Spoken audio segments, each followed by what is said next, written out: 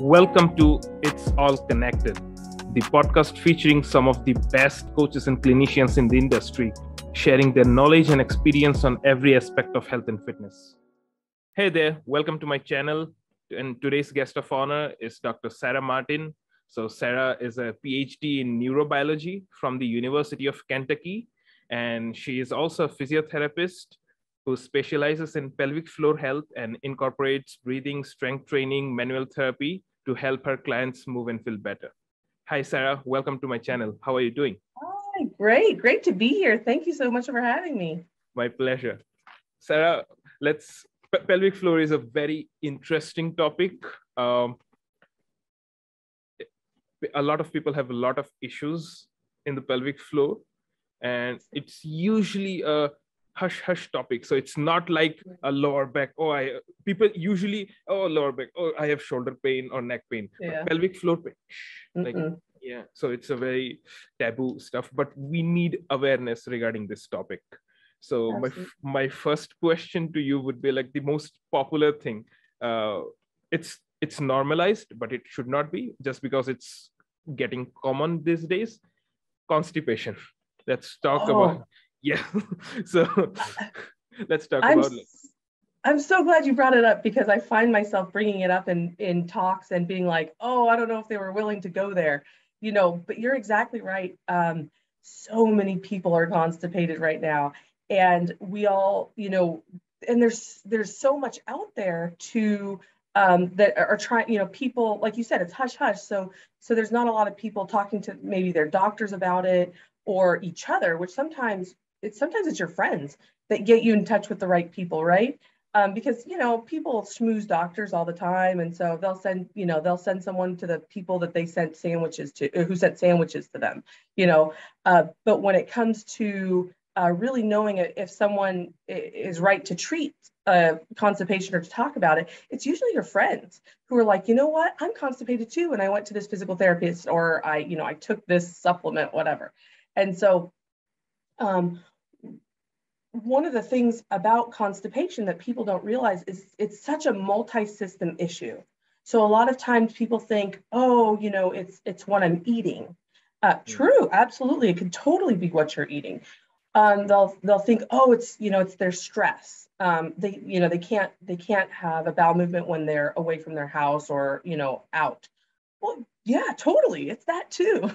But even more down the road that people don't realize, some of the systems that are involved that people miss is that the muscle system, right? Or your musculoskeletal system, your pelvic floor is the gatekeeper of your poop. And so it's really interesting. So when I got my pelvic floor model for you, and mine's different than a lot of the people I know on your podcast, that they have a lot of motion in theirs. Yes, exactly. Which is great. It's great to show people the mobility in the pelvic floor. This really gets at the concept of what is at the bottom, what musculature is at the bottom of the pelvic floor. When we see skeletons, a lot of times we don't really think that there's muscles here. We all can imagine muscles on biceps or legs, but underneath, so that everything doesn't fall out, is a huge muscle system.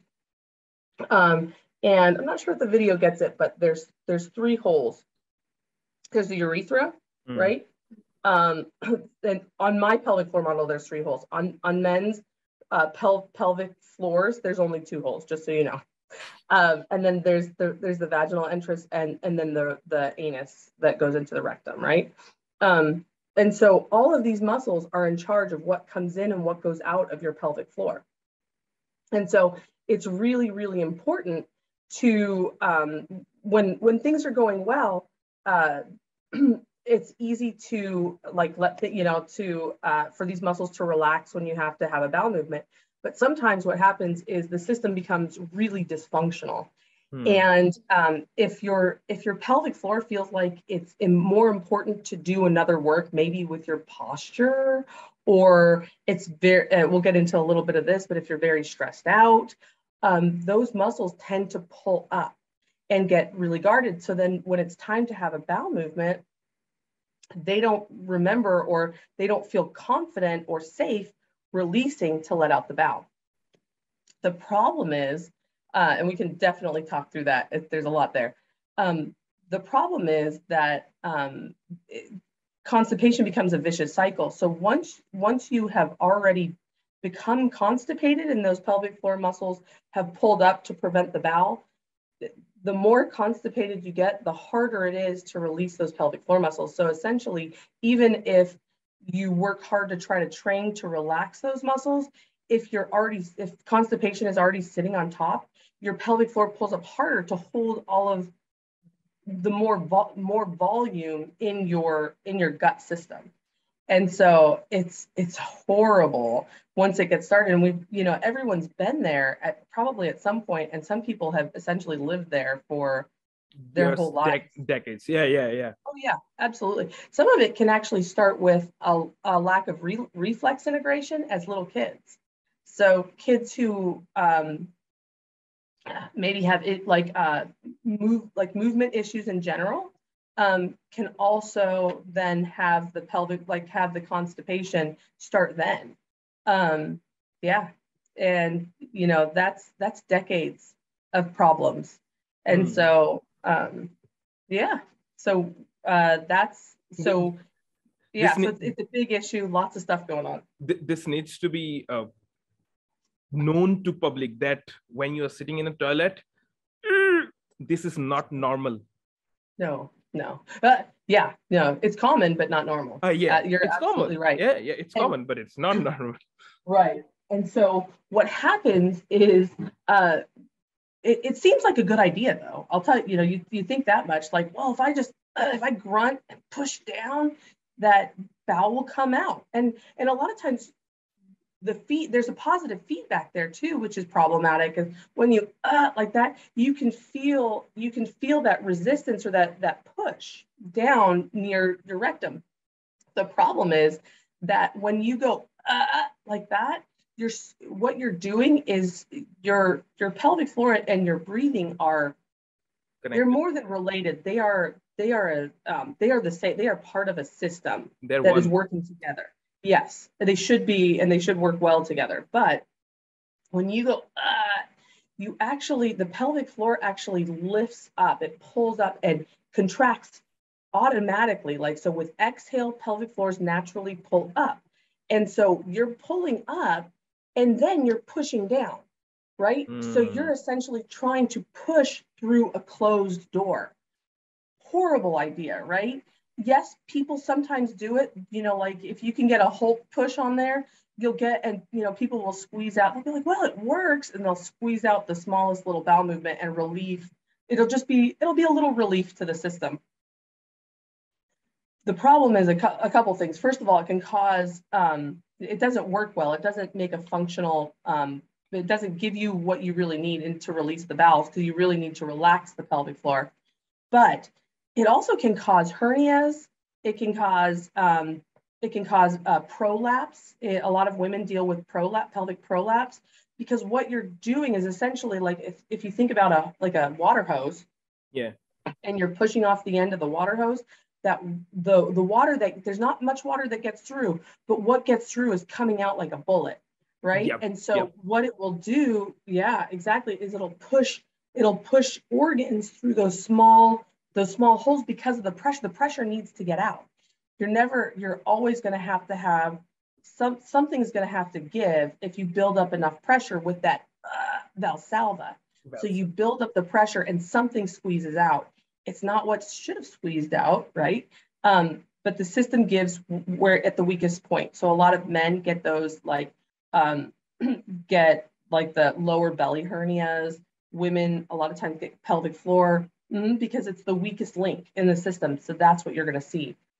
So properly, and this a lot of I'm going to explain this, but you might not be able to get it without help. Essentially, is when you're pushing, you should be breathing in.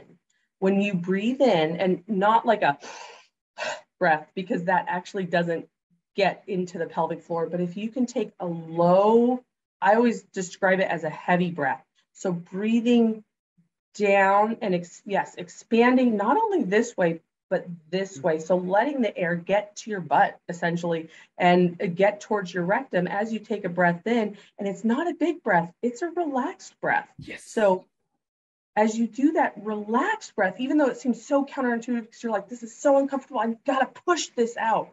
You take that relaxed breath and at the same time giving a bear down. So you do add some pressure to it on the inhale. A lot of people all cue to hold, to pull their, to like hand, like take their hand and push their belly in a little bit as they're doing it to make sure that we're not losing the pressure in the abdomen, because it's an easy pressure leak for people. And so you hold the belly, you do that low breath as you're pushing, and you're going to be a lot more successful in getting bowel movement out.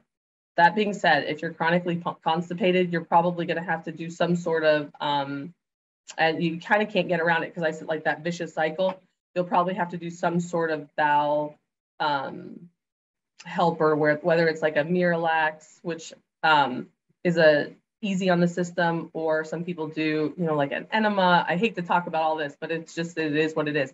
People who aren't so chronically constipated can sometimes, like fiber is a great, like a psyllium husk, Metamucil. I like psyllium husk because they don't add anything else to it.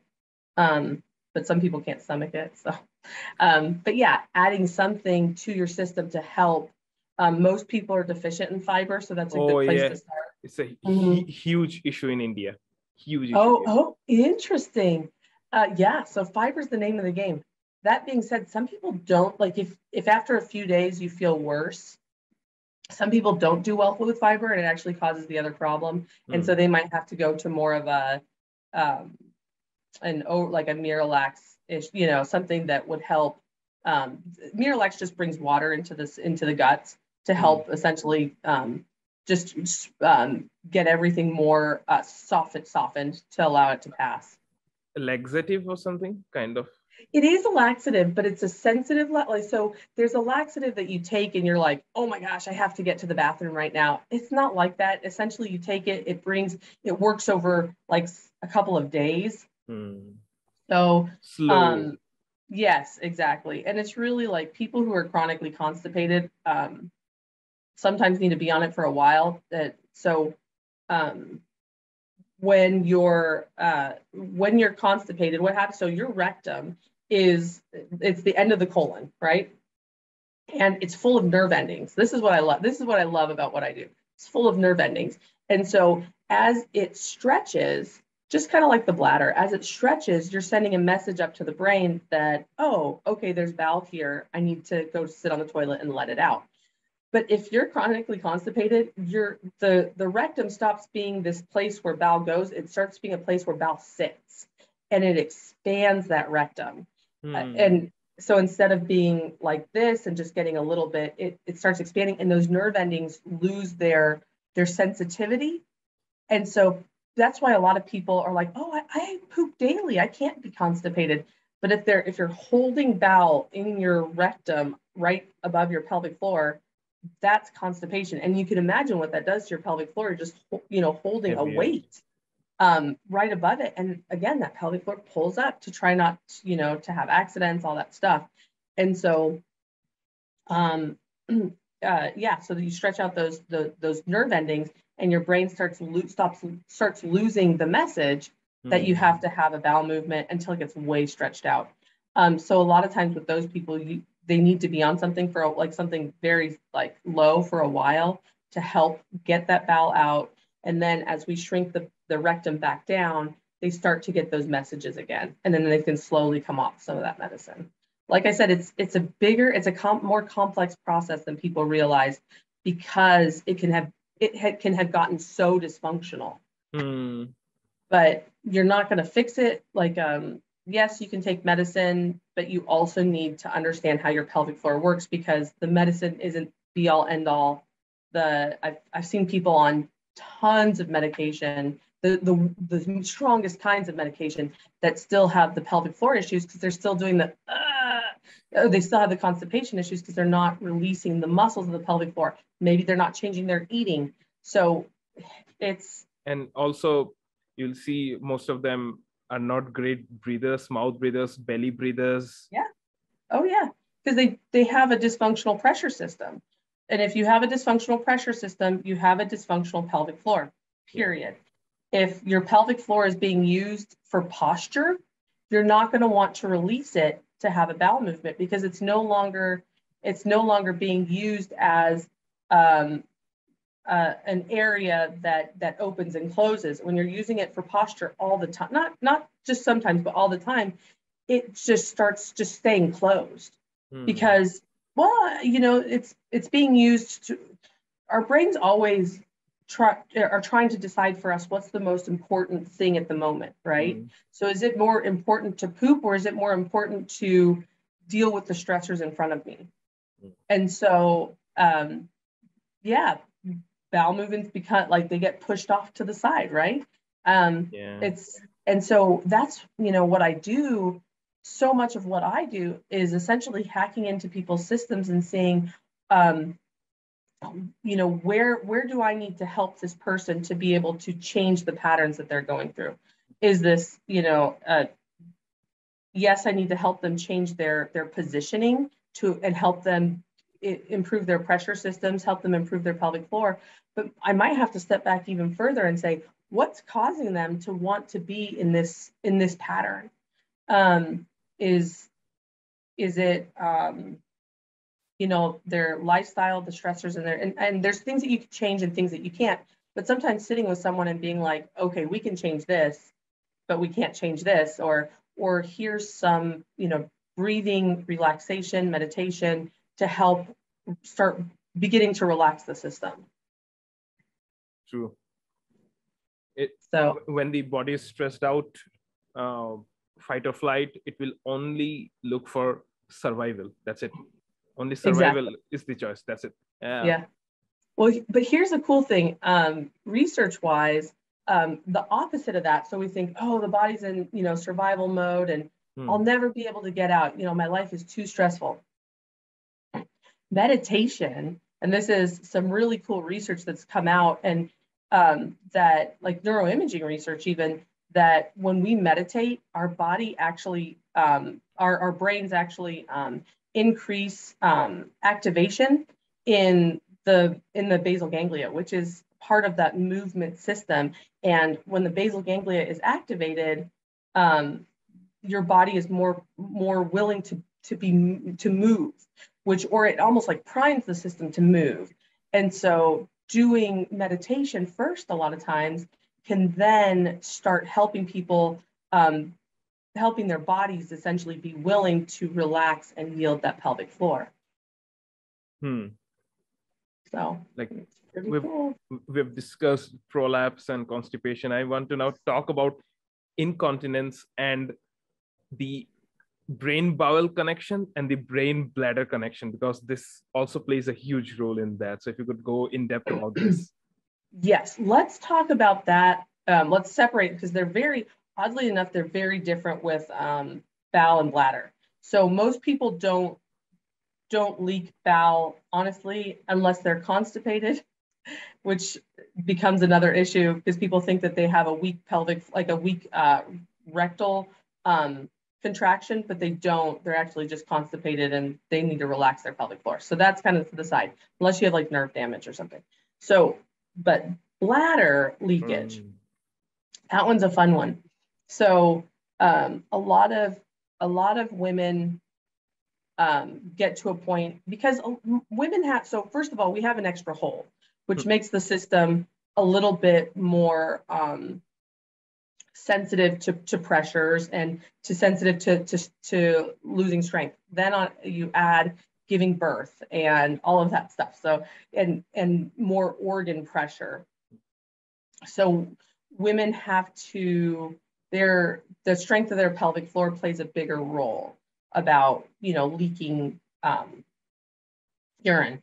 There's two major types of urine leakage. One is stress incontinence, and it has to do essentially with your pelvic floor not being able to overcome the pressures pushing down on it. It's not strong enough to overcome the pressures going down. So that could be for some people that are really low level, for someone who's much older, that could be standing up from a chair. So I didn't feel like I have to go pee, but when I stand up, I leak urine. They couldn't overcome the pressure of standing up. That adds to your pressure system. Now, then you can get up into, like people who are intense, women and men who are intense, like CrossFitters or working out, yeah. Especially things that take you to failure. When you're potentially as well as your pelvic floor is being used as that postural muscle too, which makes it kind of do two jobs at once. And so, you do so much. It doesn't matter if your pelvic floor is really tight. You are doing those hard activities to failure, or even just a few, and that pressure downward, your pelvic floor isn't able to pull up against it, and you leak. So that's yeah. When this and anteriorly oriented, I would say, and this inhaled pelvis in an anterior orientation, ER'd pelvis, as they say. I wouldn't say inhaled. So this way, guts coming and settling down and unable to overcome and go up. So when there's prolonged sitting on the chair, guts settle down, and when they have to come up, they cannot move their guts up. Yeah, got it.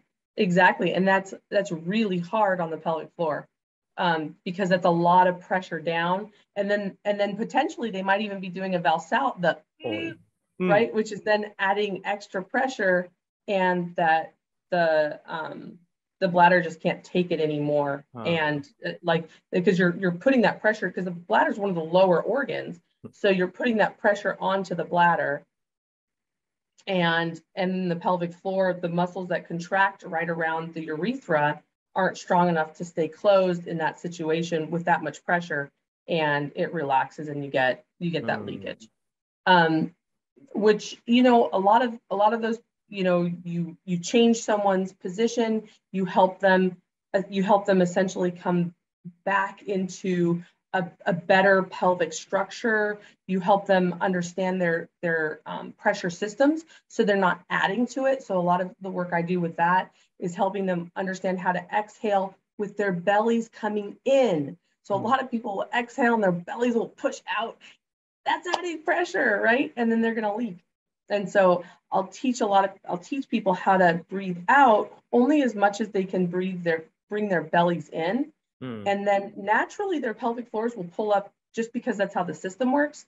Remember, because that breathing system and that pelvic floor, it's actually a diaphragm. It's the pelvic floor diaphragm, and the breathing diaphragm are connected. And so they work together. As you breathe out, we pull this one up, this one comes up, and we can help overcome the pressure coming down, but then also not adding pressure by trying to hold your breath. And so, so we can teach that system how to work together better, by again, decreasing the pressure, as well as helping contract that pelvic floor up the way it's supposed to, using not only some consciousness of pulling up, but also the system internally that helps it, which is that exhale system. A lot of people, for physical therapists, they want to try so hard for us, and for their strength trainers too. They want to be the best. And so when we tell them to do something, even if it's as simple as breathe out, they'll breathe out so much that they start to then get into compensatory muscles, and they'll push their bellies out to keep breathing out. And this is a compensatory system that actually adds pressure and will cause problems. So you have to watch people pretty closely sometimes about what they're doing. And a lot of people will already, when they contract their pelvic floor, before I even start working with them, they'll be pushing their pelvic, or they'll be pushing out at the same time. So essentially they're adding pressure to a system that they're trying to close up. And so now that's one kind. The other type of leaking is an urge incontinence. And this one becomes really multi-systemic. So one cause of urge incontinence can just be what you're putting into your bladder. So there's nerves all through your bladder, and it's the problem is those nerves only know how to, we only read them as one message, and that's I have to pee. So if the nerves of your bladder are active, or if anything activates them, they automatically send a message to your brain, I have to pee. A lot of women understand this because they've had like a UTI, a bladder infection, and they feel like they have to pee all the time. And that's because those nerves are active, but they're active because there's a bacteria in the system that's irritating the nerves. We need that messaging, right? Then we know to go to the doctor, get help. Well, those those nerves can also be activated by, they're normally activated just by filling of the bladder. When your bladder gets full, it stretches out, it activates the nerves, it tells your brain, I have to go pee. And then, with potty training, there's like a frontal cortex involvement that says, this isn't the right spot to go pee, let me get to a toilet. So then you walk to the toilet, and when the part of your brain says, this isn't a good spot to go pee, naturally your pelvic floor muscles contract up. That's a very important pathway, neurological pathway. So then you go to the toilet, your pelvic floor muscles relax, which sends a direct message to your bladder to contract, and you're able to urinate, right? Nice system that works for you. The problem is, again, that those nerve endings in the bladder can be activated in different ways. So they might be activated by, like I said, carbonation, caffeination, artificial sweeteners are your three major bladder irritants. There's people with certain types of issues, like people with interstitial cystitis. With them, like tomatoes can activate can irritate their system, like vitamin C stuff. So that's another thing. But normally, we have these three things that can be major irritants. So you don't need a lot in your bladder. It doesn't have to be full, but if you've drank a carbonated beverage, it can irritate those nerve endings and then send a message to, so then your bladder, those nerve endings are irritated. So it sends a message to your brain, I gotta pee. So then you're going to the bathroom, you're just peeing out a little bit because there's not much there. And so that can be part of what's irritating the system. But what can also irritate the system is that mismanagement of pressure. So remember we talked about, people who have a lot of tightness, like that stillness tightness around their abdomen, their lower abdomen, that can actually pull on the bladder, which then activates those nerve endings, sending a message to the brain, I got to go pee all the time. They're constantly running to the bathroom. So, when we're looking at this is a big system. The most fun one, I don't want to say fun because it's not fun for them, but it's the easiest to treat, are people whose bladders are activated essentially by their brains. So these are people who, there's lots of thoughts about why this starts happening as people get older, but essentially what happens is let's just say you've created a habit. You always get home and you go pee as soon as you get home. So then what starts to happen is your brain starts to be a little ahead of the game. And so as you're walking to the door, putting your key into the door, you feel this strong urge, and you're the strong urge from your brain saying, hey, we're home, we can go pee, contracting the bladder. That contraction is so strong that the pelvic floor also relaxes because those two systems are so connected. So you have the strong contraction of the bladder, the pelvic floor relaxes, and they'll essentially just empty their bladder on their porch. Really frustrating, really nerve-wracking for people. And it doesn't feel good, obviously. But those are the people that are easiest to treat, because all we do first is give them something, we hack the habit, right? We say, okay,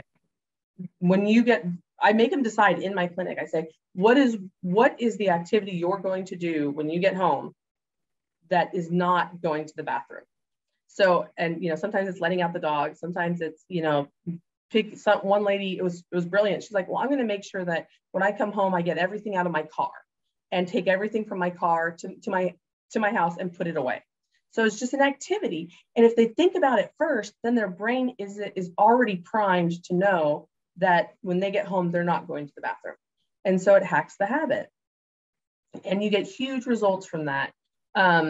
But then usually there's also other things going on. So you address those too. But yeah. Like you said, the older you get with those habits, the harder it is to break out, because also, if you think from a very physics perspective, the more time you spend under gravity, so gravity also squishes the axial skeleton. So and that also being a huge factor, and reinforcing the habits on top of that, it's a cycle. Oh, absolutely. Absolutely. So it's such a and that's what I love about pelvic floor health, because it really helps you understand very specifically how our systems are not, we always, especially as PTs, we get into this idea that we are a musculoskeletal system only, and that's all we do, and that's all there is, the guts, oh, whatever, oh, sure, I treat the diaphragm, but what, no, the colon, what does that have to do with how my patient moves? The position of organs, what does that have to do with how my patient moves? And how those organs move, that doesn't have anything to do with how my patient moves. It all does, because it all adds to this very complex system. And so to be able to talk to someone and help someone at 3 different levels, 4 different levels, is really cool. And I think that's why, being a pelvic floor therapist, kind of before all of this other stuff, all this idea of, the guts and the pressure of the guts came on, I was already there, because I'm like, oh yeah, that makes perfect. That's what I do. And so I'm so glad to see it kind of being brought up into where, therapists, PTs that are treating, shoulder pain are thinking about their, what's going on in the system, what's going on neurologically. So it's super, super cool. True. To check something really quick. I'm so sorry. Yeah, no issues. Okay, good. Yeah.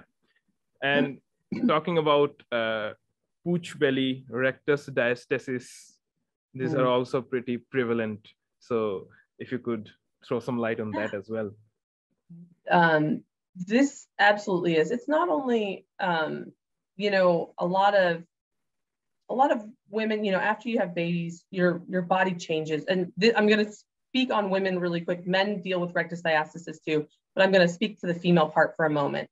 Your body changes a lot, and just even how you feel in your body changes. And that's what people don't realize. Like, a lot of, I think a lot of times their first thing to say to a woman after she has a baby, you look fine, you just had a baby, don't be so hard on yourself. But understand that there's like an internal change. So I was never anyone who really cared about my looks or anything like that. And so I didn't really realize how it would affect me to have a baby, but I actually lost a lot of my strength because of how my system, my bones changed. And that affected me because that was a lot of who I was. And so a ton changes with how your system reacts and how your bones bend when you are carrying a baby. But then on top of that, what does happen, because you're expanding, the linea alba, that spot between the visual abs, the 6-pack abs, when we have a baby, when you get pregnant and carry to term, it expands. It should expand. Absolutely, it should expand. That's what it's meant to do. And so, but then after you have the baby, what should happen is over time, over like, 6 to 12 months, everything should come back together. And that linea alba should in general shrink back up. The problem is that sometimes it doesn't. And sometimes it doesn't because, just maybe someone has a little more elasticity in their system. Maybe they carried twins. Maybe they were very much like in a anterior pelvic tilt, or, the way that they were already shaped prior to having that baby kind of put them at risk for that linea alba getting overly stretched. But let me tell you about the problem that no one talks about, because it's such a freaking big marketing issue, is no one wants to talk about it because it's a moneymaker, is that when women start to try to exercise, like overly exercise, when they weren't doing things prior to when they were pregnant, they try to get into these, or they try to go, maybe they were exercising kind of when they were pregnant, then they have this baby, they're super stressed out, they're, prior to the baby, they're like, well, I worked out when I was stressed out, I ran, or they see that their stomach is just doesn't look the same. They start to then do a lot of exercising, like strength training that they didn't do before, on a very unstable system, because when you get pregnant, and especially when you're nursing, your body still is releasing what's called relaxin, and that loosens up all your joints for the baby to pass through. But that provides a lot of instability in your system in general. And so they start to work out beyond their ability after pregnancy. And if you're working out beyond your structural and musculous, like your muscle, your strength ability, you will always go to your pressure system, right? Because that's what you need to get a lot more stability in your system. And so what they'll do is what would never have been turned into a problem, these diastasis recti, will become a problem because they're using a pressure system, like they're going, pushing out that, which when you do that, the pressure has to leave somewhere, right? So their linea alba will be pressed out and continue and not get the rest that it needs to come back and facilitate to get that stiffness back in it. So essentially they just keep pushing out on something that was supposed to stop, like nothing was supposed to keep pushing out on it post pregnancy, right? So I find that my patients that have the worst time are the ones that are seeing me a year post pregnancy, and at 6 months they bought that video for post pregnancy, get your body back. And because again, it's not always about like wanting to look right. It might just be about like the strength that they feel or the lack of movement they feel because they're in a house, they're in a house, for the last 3 months with this infant. And it was their way of, let me get out and this will be healthy, or let me do something for myself. And all this marketing is coming in. Well, this is the healthiest way to find you again, or this is the healthiest way to get that body back.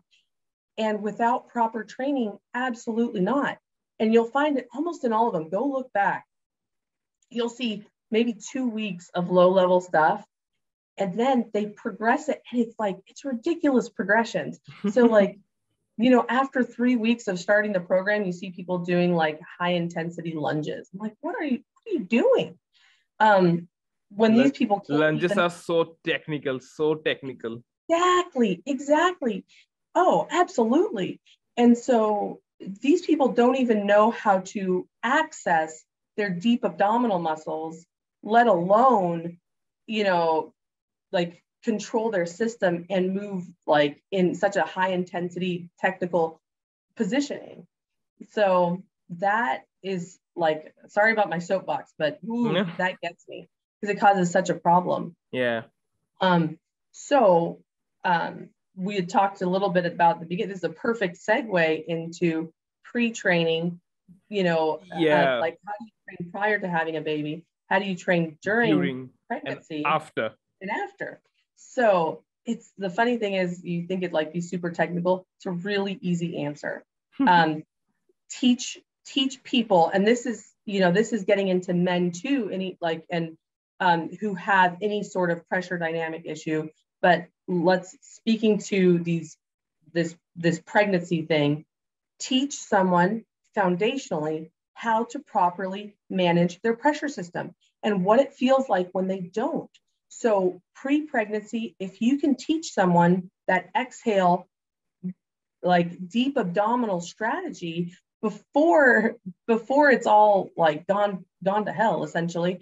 If you can teach someone that and teach them what it feels like, don't just give them exercises that say this will activate your deep abdominals or blow out. It's like, okay, blow out, but what does that feel like when you blow out? Are you pulling in, or are you just blowing out and pushing out? And so teaching someone as they blow out, see how this feels, see these, do you feel this deepness, and do you feel how you're sinking in? You're essentially shrinking, you're vacuuming your system, not blowing out your system. And so teaching that early, then they get pregnant and they can use it. So, and what that's going to do is if they're using it throughout their pregnancy, their body's able to essentially, it's that like, loading that gradual loading, right? Because, as you get more and more pregnant, the system gets bigger and bigger. And so you're naturally under more pressure.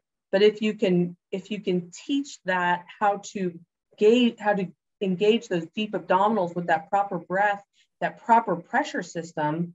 And then, you can go into a lot of positioning stuff here. I'm not going to get into that, but you're teaching them how to access those deep abdominals with that exhale, with this graded increase of like pregnancy pressure.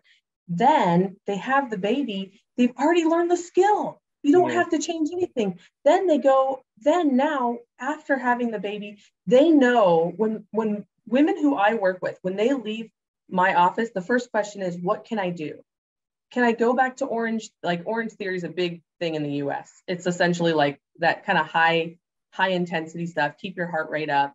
Can I go back to yoga? Can I go back to Pilates? Can I go back to CrossFit? The cool thing is this is what makes my job easy, where I can sit back and I can say, what it feels like to push out, and what it feels like to properly engage and pull in. You can do whatever the heck you want, because by the time they've left here, we're doing pretty dynamic things. And they're the ones who can tell me towards the end, oh, I did that wrong. I pushed out. That was too hard for me. So when they're the ones who start telling me if they did it properly, and I know that they can do whatever they want, because they know when they're doing it right and they know when they're not. And they know how big of a deal it is to not do it right. So that's how you train. It's not about training a person in 3 different times. It's about teaching them a skill that their body needs to understand how to do. It probably worked okay pre-pregnancy, but they didn't have a mind for it. And so they didn't know about it. So you teach it then. Then they put it under pressure. They put it under stress while they're pregnant. And then after pregnancy, they just use the skill that they've learned the whole time. So it's not rocket science. It's the communication between the patient, the physical therapist, and the patient's body. That's all it is. And that's all anything is. That's treatment in general. If you're not teaching a patient what something should feel like, then you're just hoping that this exercise that you handed them is going to fix them and be long lasting, is short-sighted. It can work, but it's short-sighted. True. According to your knowledge and experience, what would be some of the biggest pelvic floor myths in the industry, which needs to be busted? Yeah, absolutely. That a Kegel fixes everything. That's the worst. I had mentioned the bowel leakage. So like a lot of people leak bowel, and the doctors will send them in here for Kegel training, for pelvic floor contraction training. When really what that is, it's like an overflow. Their pelvic floor is so pulled up and they're so constipated that they're getting this like seepage around, just because the system has gotten so full that finally the pressure just like kind of gives just enough. It's essentially like putting a huge bar on someone's back, like a super heavy weight, and squatting them. Well, yeah, at some point their body will give and go into a squat, just because of the excess weight on their shoulders. Does it mean that their body really knows how to squat? It doesn't, right? If you unload them and you have them squat, they can't do it, right? So those people need to relax their pelvic floor, and to learn how to yield in the system. So that's one of the biggest myths, is that everything is solved from a Kegel. Yeah. Even like women with prolapse, a lot of people want them to do a lot of pelvic floor contractions. But again, it's like even pelvic floor therapists, as much as we know about the guts, they don't take the guts out of the way, right? So that's when we do a lot of that, and you've learned about and this is what's so cool about that transfer over. You bring someone up, right? And you let the guts fall Inversion. back. Oh. Exactly. Then you have them contract, teach them how to contract without their guts falling out. That's where you can teach that motion. So for the viewers who didn't understand inversion is an activity where your hips are higher than your shoulders. So so everything flows this way. Yeah. Your guts are as much ruled by gravity as everything else. Everything is ruled by gravity. Yeah. Exactly. You bring your hips up, your guts fall out of the way, then you can work on gentle contractions. That's a big myth. The other one is that, like, I guess that, I always go back to, and this is what I would want anyone to ever learn from me, that you've got to teach your patients what's happening. So a lot of people use, and how to do something. So a lot of people use biofeedback. I'm sure we've all heard about, you've heard about biofeedback, where they either put electrodes just to the outside of the pelvic floor, like around the rectum, or they put an insert into the vaginal canal or into the rectal canal, and you're trying to get people to relax, and they look at a screen to see what they're doing. So they're getting this automatic feedback of, oh, the screen says I'm relaxing, so I must be relaxing. Well, if you've taken Motor Learning 101, you'll know that if someone gets too much feedback, they don't actually learn how to do it. They just learn how to read the screen. And so they'll do it lying down.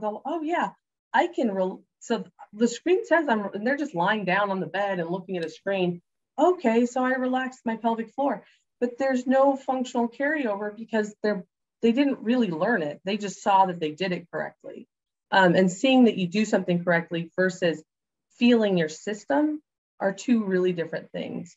And so what I try to do is set people up in positions that facilitate yielding.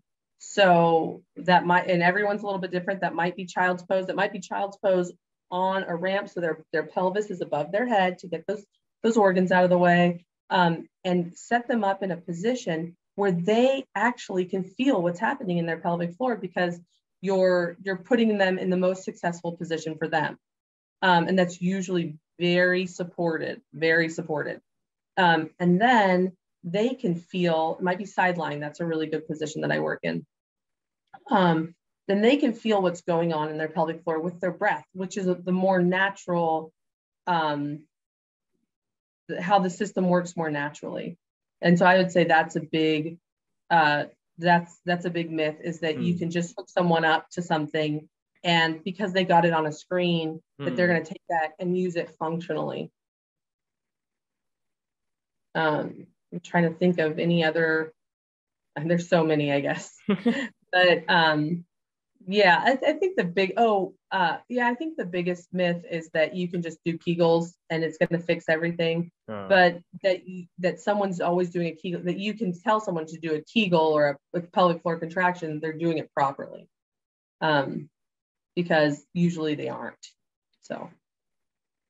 And when to brace and when not to. The misconception around intra-abdominal pressure. That's Oh, that's a good one.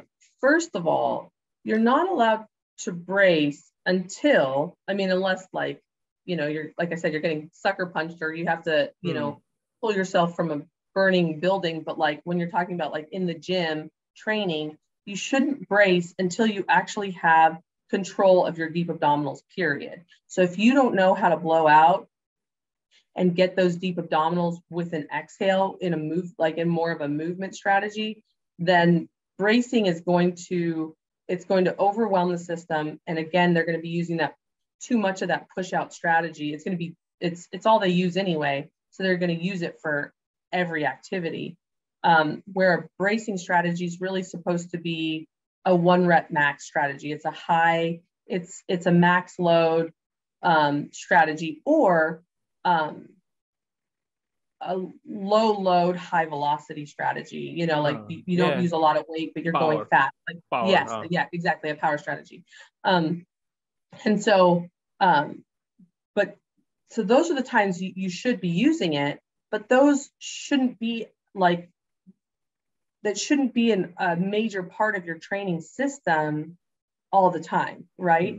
So with like a 1 rep max, yeah, absolutely, you need to brace the heck out of that, but you should have such a foundation that those deep abdominals can handle that pressure brace. Just like we talked about training like someone who was pregnant, you've taught them the foundation. Well, they're going to get pregnant and their belly's going to grow. They're going to be under a higher pressure load, but you have to at least have facilitation of those deep abdominals to hold that, to be able to be a counterbalance to that big pressure system.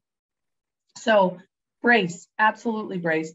Do it, when you're talking about 1 rep max stuff, do it when you have the foundation, and don't do it as your only training strategy. You have to have movements that you're not using a bracing strategy. And a lot of people, it is their only strategy for their abs. And we don't want to admit it, but it is.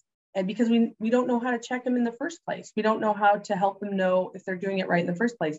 And that's where I feel like a lot of the PRI stuff went wrong, is we were putting people in these positions and we were telling them to do this stuff. And it worked fine for some people, but a lot of people didn't know what they were feeling. They were doing all this heavy exhaling, pushing their bellies out, because they weren't taught what was actually supposed to be happening. They weren't put in enough of a supported position to feel what their body should feel like, to get those deeper postural, like that deeper, the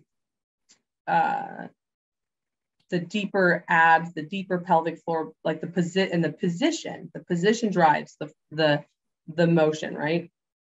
So you teach that first, you make sure that they have a foundation, you build that up, then you can work in high pressure situations, because everyone does. You should absolutely, and that's my thing, like you don't stop at these like exhale activities, you just get that working, that's the foundation, then you can do the rest. Then absolutely you should stress the system with some pressure within the limits of the system. So just saying, well, everyone is going to have to do it, so just do it, is really short-sighted, because if your system can't handle it, you're not going to do it effectively. So train the system up to handle it, then you can add it. And then that's the same with with using power stuff. Under like using, power exercises, absolutely use power exercises. Bring up the foundation so they have that structural strength to be able to manage the increased pressure in the system. If you get the deep abdominals positioned and working well, and knowing, like teaching that person how that system should work, then it's a no-brainer. Of course they can manage that pressure of a bracing strategy. What are the biggest breathing drill mistakes that you see people doing? first of all, not supporting the client in a way that they can actually have a mental idea of what they're supposed to be doing. So, if someone doesn't understand how to, if they're trying to posture their system or hold their system, if they're trying to still use their pelvic floor and their diaphragm as a stabilizer, then they're not going to be able to yield through it, right? Because it's trying to do something else, and their body's stressed, like their body's still holding that stress of, I need to hold myself up. That can even be in side lying. If someone's in side lying and doesn't seem relaxed, then their system isn't going to give or move from the position that they feel the safest or the strongest in. And so you might have to put a pillow, in front of someone, put them against the wall, put a pillow under their left abdomen to provide some stability on that left side in order for them to feel what that breathing system should be doing properly. So then you give them the support, then their system can relax, yield from brain to body. Then they will be able to access that movement that the breath should bring. The breath should bring movement. If the breath isn't bringing movement, then it's not doing anything. And people are alive, right? They're not falling over dead. So they are getting oxygen into their lungs and out of their lungs. So it's not just about the breathing in and out. You've got to posture someone to allow their system to yield. It might be posture. You might have to have them, do a little bit of meditation prior to, or some sort of even movement meditation, something prior to trying to train them to get their system to start that mobility process. So I always compliment what Lucy and Dave do at Enhancing Life is before someone starts working out, they get them on the floor, they have them start breathing just to relax, to come down, because even just that moment of relaxation support on the floor will help for a lot of people just start opening up that movement to different movement patterns. So that's one of the big things. The others is that you can say, even the, if a person is this body type, or, if they're a narrow or a wide angle, you'll hear those concepts thrown around, that to give them, we'll have them breathe like this, or have them breathe like this. You still have to watch what they're doing. You still have to watch what their belly's doing. You can't just assume that you putting them in a position that, Bill Hartman told them to put them in, and a breath that Bill Hartman said would be good, and assumed that you can't watch it. Bill watches it. Bill watches what they do, and then he adjusts. Anyone who's been doing this and in the trenches, clinical or on the gym floor, what you will see is that, you can have this general base of knowledge of okay, we're going to start here. But everyone, even in that area, will react differently to different positions for all sorts of reasons. So you have to still watch, and you have to be aware of what's around you. What could be stressing? I mean, breath and stress, they're like this. So I don't care. You could have someone in the most relaxed position. You could have them propped up on every pillow. But let's just say something in your space is stressful to them. Maybe, some women even my presence could be stressful to them. Absolutely. And it's okay to be that you might need someone else, or, there's a million things. There might be we can take it to the silliest. There might be a song on the radio that their, significant other broke up to them, it's just, it can be simple, but it can also be really complex. If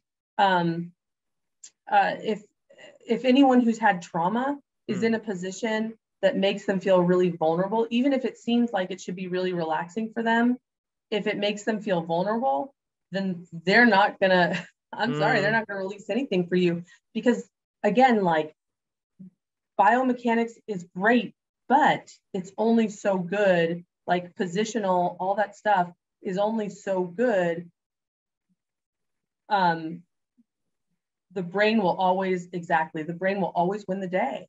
And so if someone's stressed about something, and if you put them in a position that seems like it should be a winner and it's not, don't, like readjust. You can always work in a different position. You can support someone in a different position.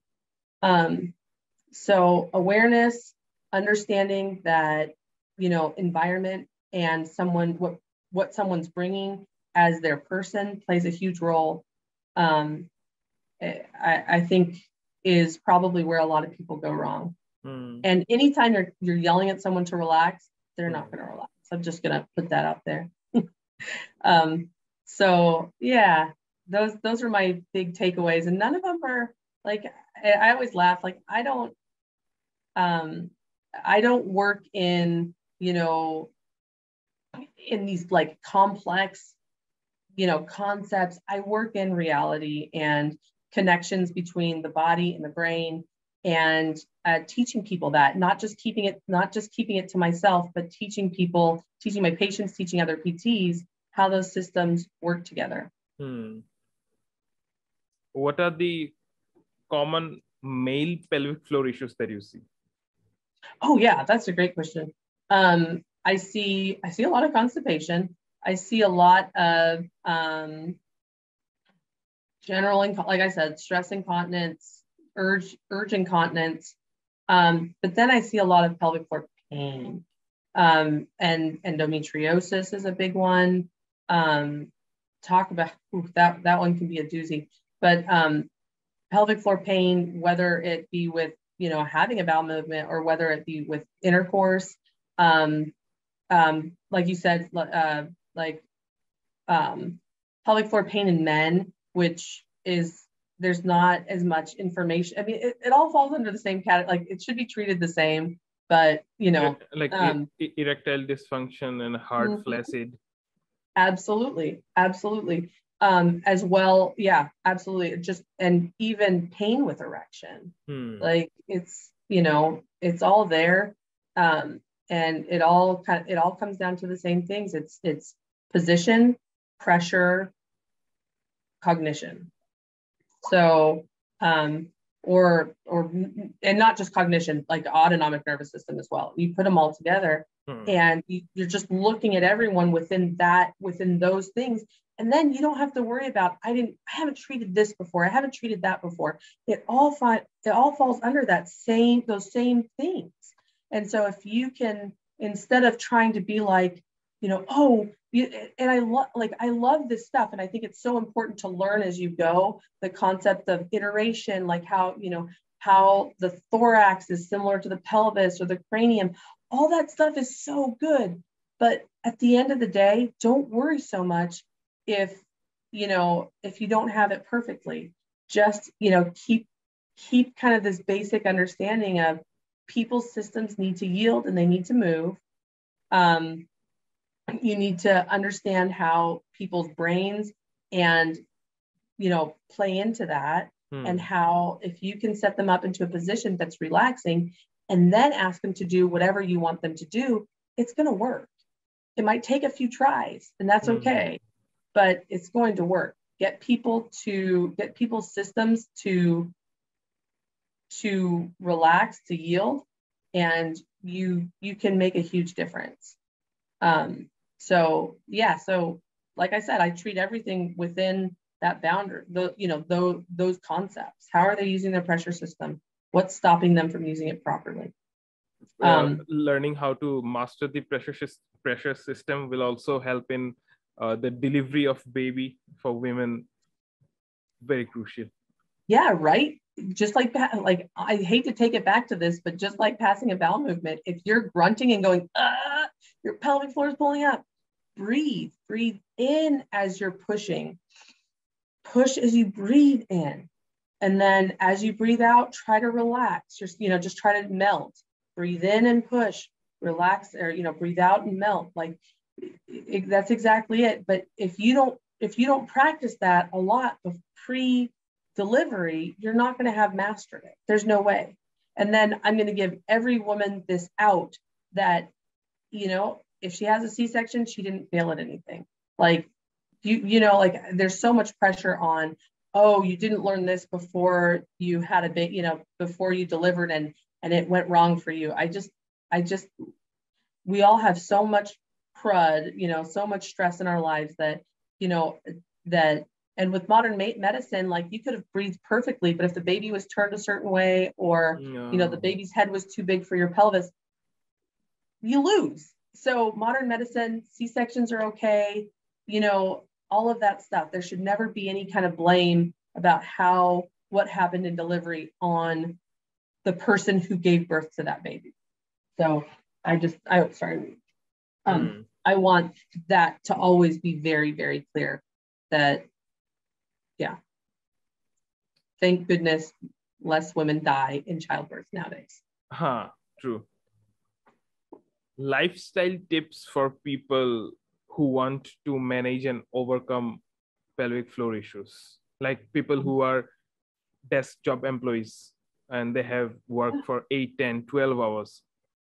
So how can they incorporate small stuff whose cumulative volume over a period of time can yield results? Absolutely. One of the biggest things is when you get home or when you finally get to the point where you can relax, find, you can lie on your right side or lie on your left side with a blanket roll under your left side for the support. That's an organ issue. You have a little more support on your right than your left. And so to give that blanket roll will help kind of relax the right pelvis down a little bit, the right side of the pelvis down a little bit. But then find the position that you're most relaxed in. That might be on your back with your legs up, and take those breaths in that are deep and low, where you imagine it. Don't try to force anything. Everyone tries to force things. As you're breathing in, just imagine your pelvic floor just opening with your breath in. And as you breathe out, you don't close the doors just close on themselves. You breathe in, breathe in, focus on that pelvic floor opening. Just imagine it. It happens naturally. Like when your system kind of goes back into its proper function, it will happen naturally. So I hate for people to try. So that will send this, anytime you're trying, you're thinking of contracting. So don't try, just imagine. And just the deep, low breaths. If you feel like your shoulders are raising or you're getting a lot of belly, take a smaller, take a lesser of a breath. And again, think about that pressure of that breath going to your tailbone.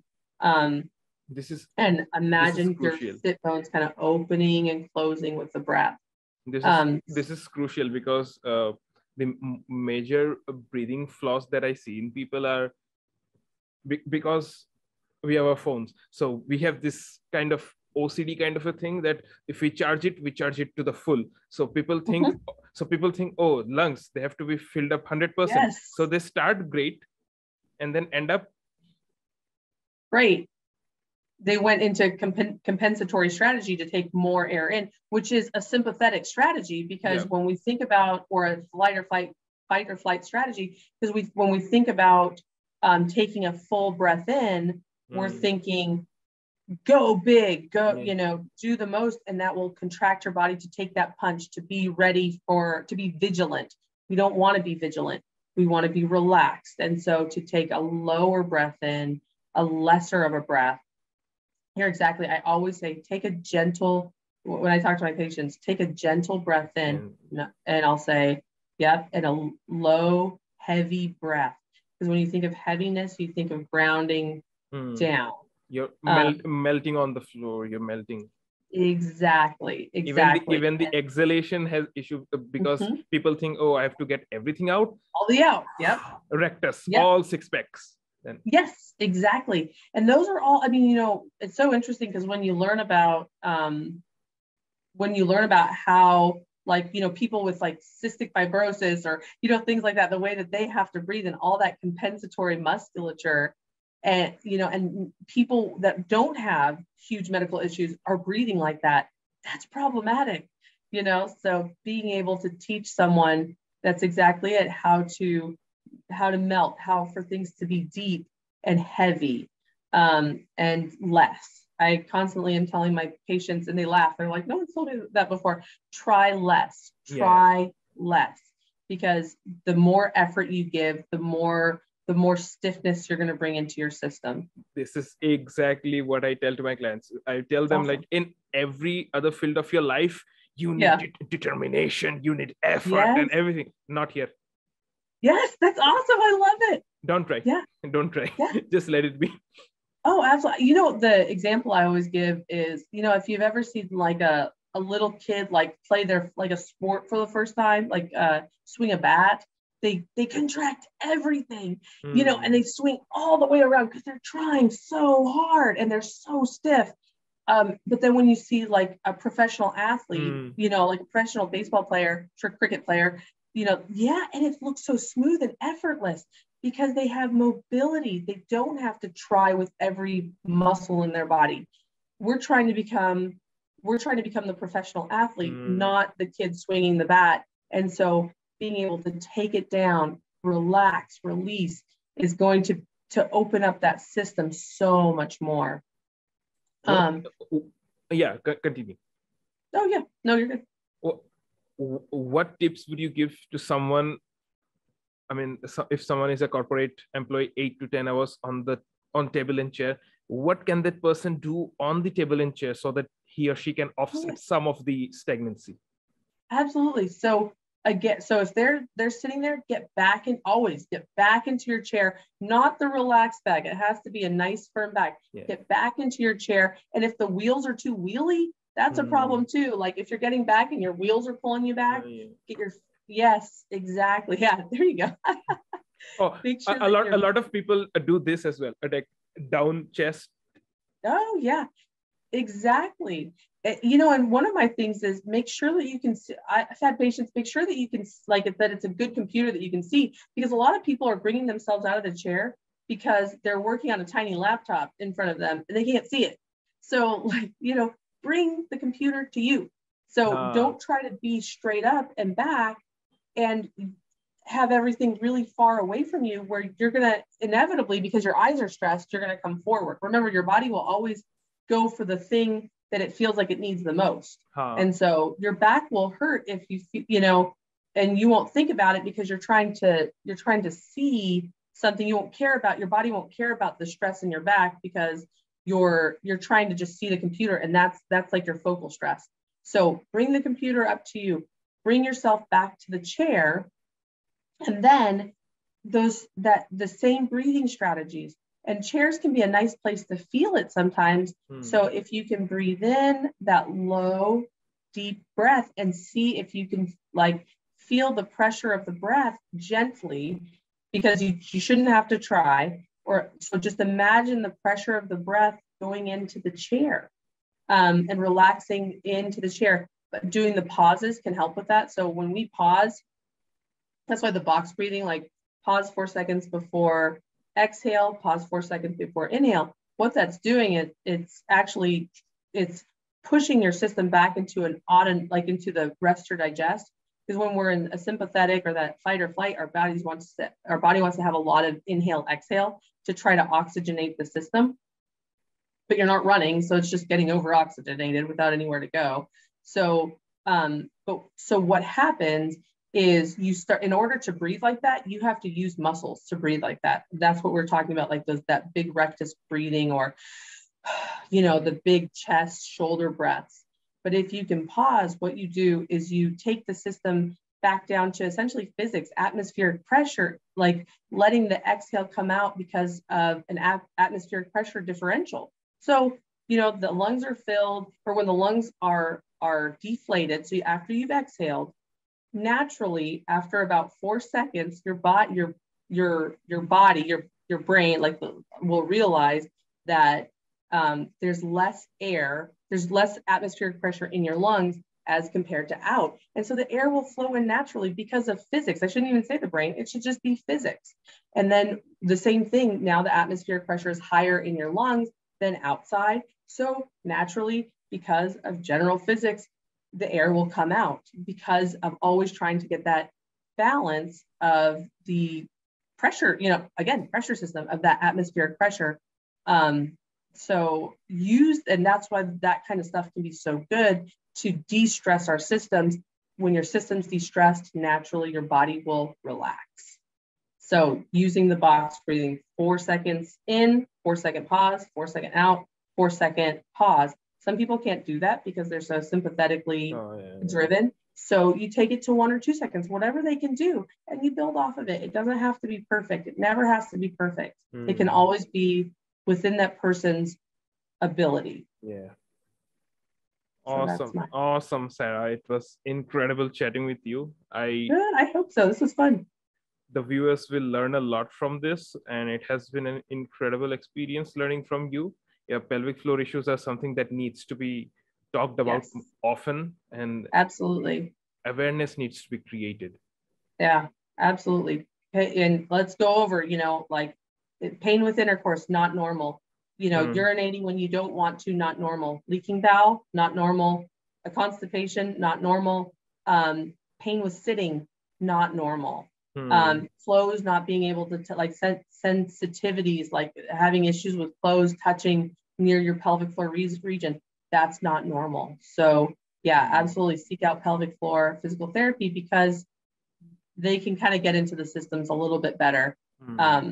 And so, but I think a lot of the jobs of other physical therapists and other strength coaches are to flag it and to, try to find the right person to help be part of the process of addressing it. True. Awesome catching up, and we'll catch up someday soon. It was absolutely fun. Thanks for having me. Yes. Thank you.